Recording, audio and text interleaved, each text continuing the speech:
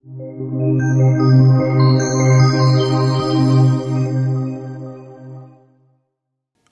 up everyone, Drew Pickens here. We have a Cydia tweak review. This one's on Slide2kill. You can find this one inside the Cydia store for free, and what this tweak allows you to do is it'll simply give you the option to slide down to kill your multitasking backgrounds.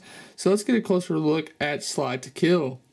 So here we are inside of our multitasking tray. Now normally to kill an application, you'd have to sit there and hold it and put it in wiggle mode.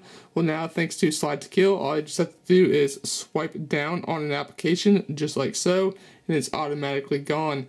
Now with this tweak enabled, you can no longer sit there and hold and put it in wiggle mode, so keep that in mind. If you like the jitter, this will actually get rid of the jitter. You just can only swipe down. You can't sit there and put them in hold anymore if you install this tweak, so keep that in mind. Once again, so let's slide down in Cydia, watch the animation.